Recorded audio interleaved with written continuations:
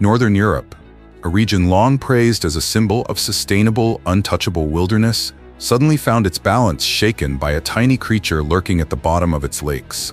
Invasive crayfish quietly burrowed through mud and stone, hollowing out entire ecosystems and wiping out native species without leaving a trace. Every control method failed. Traps, chemicals, and countless interventions all proved useless against an invader this stubborn. Then, in the middle of that stalemate, an idea emerged, one that sounded almost unbelievable: releasing eels into the lakes. These long, shadow-dwelling hunters can trace the scent of crayfish straight into their dens. It was a reckless gamble, doubted by many, yet it became the only real hope to save Northern Europe's once immutable waters. Join Terran Works as we uncover why the humble eel turned out to be the most powerful weapon in the battle against this invasive threat. Let's begin.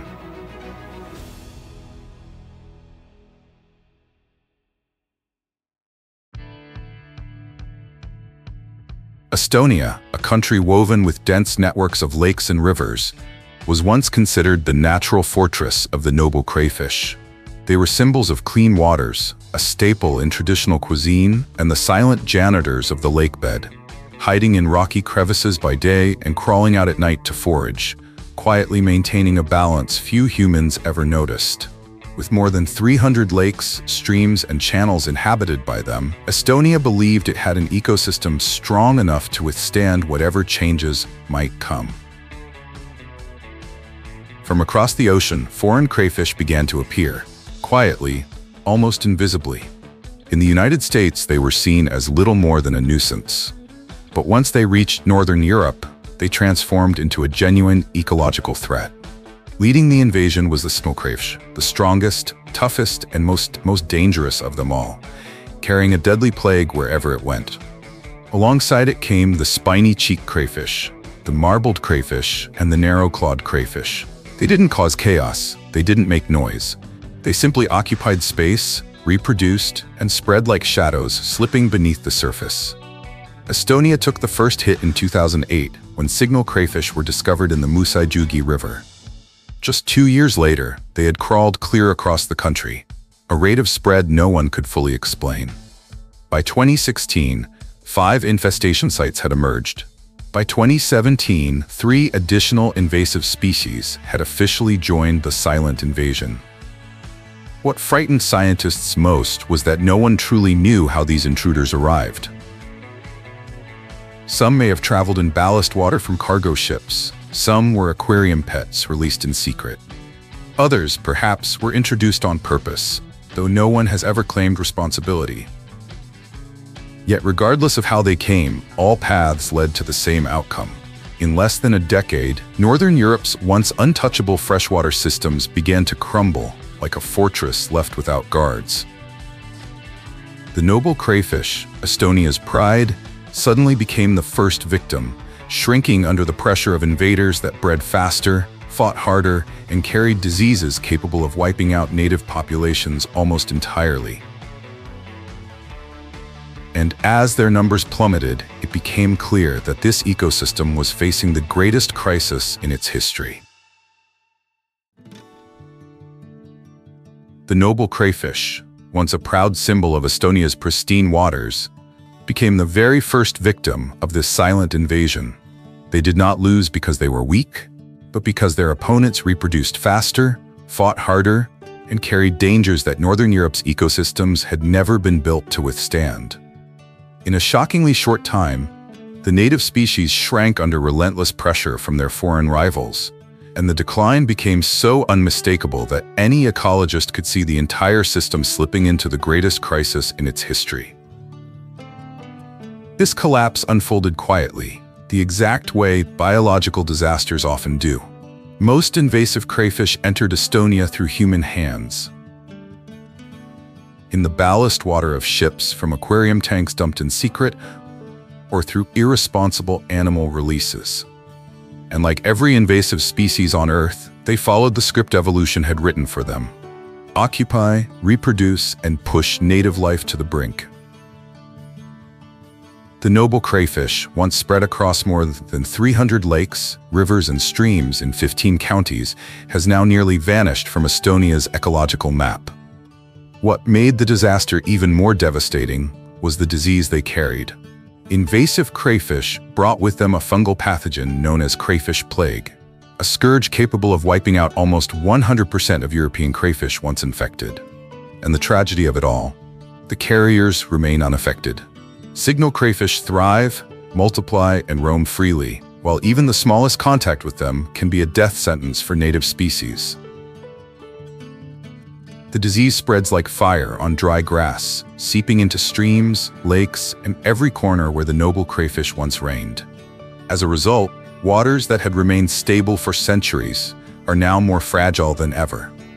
The disappearance of the noble crayfish is not just the loss of a species. It is the removal of a crucial gear in Estonia's ecological machinery, triggering a cascade of degradation that Northern Europe is now struggling to contain. As the native crayfish declined at alarming speed, Estonian scientists found themselves forced into a race against time. They tested every conservation method known to biology: chemicals, traditional traps, even advanced electrical equipment. Yet each approach, full of hope at the start, collapsed one by one in the face of the invaders' stubborn resilience. Chemical treatments proved nearly useless. Signal crayfish prefer fast-flowing waters, where any toxin would be swept away long before it could take effect. Treating still water lakes, though theoretically possible, was rejected by environmental authorities due to the risk of destroying entire microbial communities. Mechanical traps seemed like the simplest solution, but they quickly revealed a fatal flaw. They only captured individuals larger than 6 centimeters. Smaller crayfish, the most prolific breeders, slipped right through, continuing to expand the population unnoticed. Worse still, the traps harmed unrelated wildlife. Several otters were found drowned in similar devices in Scotland, a warning that Estonian scientists could not ignore. Electrofishing, too, led nowhere. Electrical currents work only on fish swimming in open water, while crayfish hide deep beneath rocks and crevices where the pulses cannot reach. No matter how modern the equipment, it simply couldn't force them out. After a long string of failed trials, Estonia was forced to confront an uncomfortable truth. Every traditional control method was powerless against the invasive crayfish. And that very dead end opened the door to a solution that sounded as if it had stepped straight out of a mad scientific experiment. When every familiar method had collapsed, from chemicals washed away by fast currents to mechanical traps that missed entire generations of young crayfish, one question began to haunt Estonian scientists. Was there any creature in nature that had already evolved to hunt these invaders? And then, buried amid mountains of disappointing data, a faint clue emerged.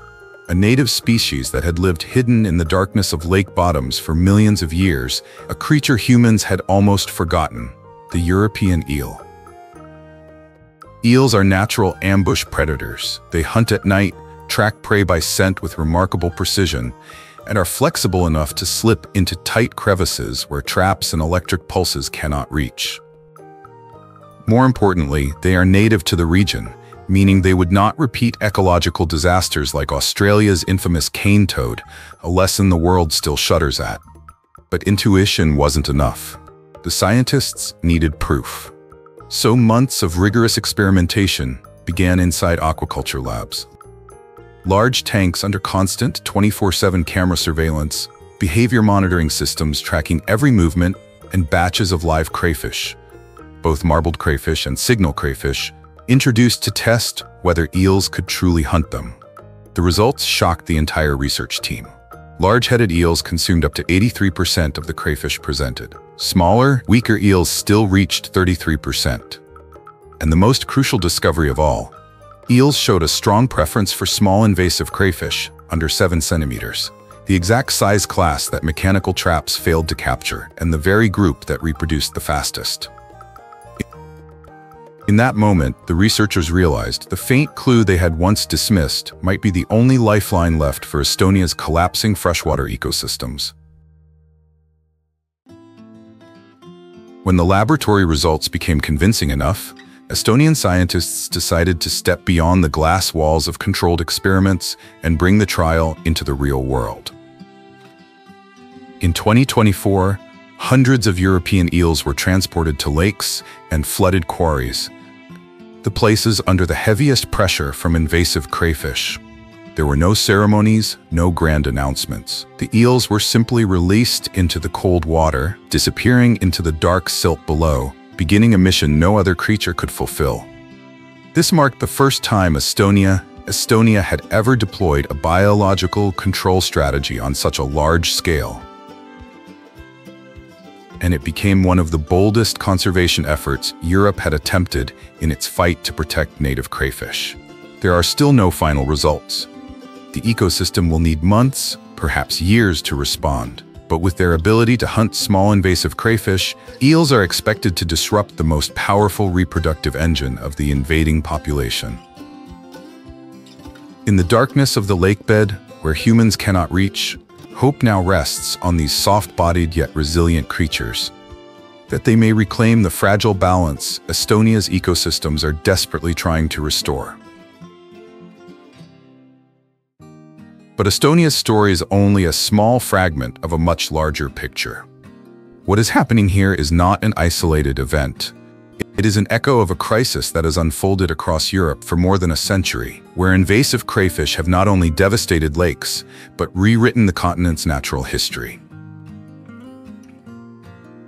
It all began in the 1860s, when a mysterious disease started wiping out Europe's native crayfish.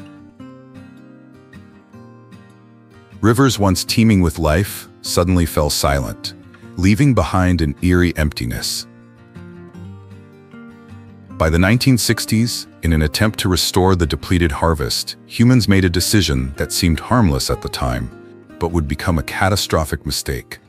Importing the signal crayfish from the United States, completely unaware that it carried the very plague driving European crayfish toward extinction. From there, the tragedy spread like a slow-burning fire. Signal crayfish breed rapidly, tolerate pollution, and dig massive burrows that destabilize riverbanks, triggering erosion and increasing the risk of floods.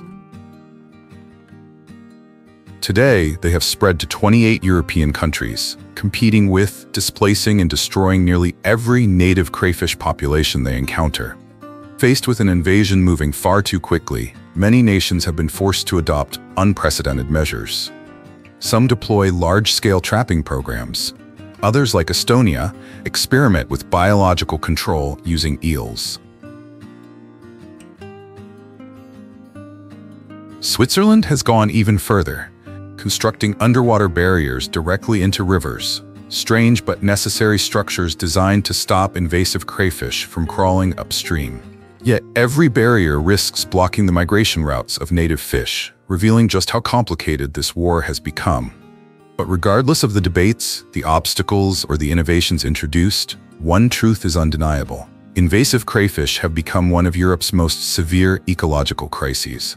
And to control them, countries must act together. From restoring eel populations, to designing smarter barriers, to doing the most crucial thing of all, helping the public understand that not all crayfish are the same. That very misunderstanding is what opened the door to today's invasion. Only by revisiting history, acknowledging the mistakes, and committing to the lessons learned can Europe hope to reclaim balance in the waters now under siege.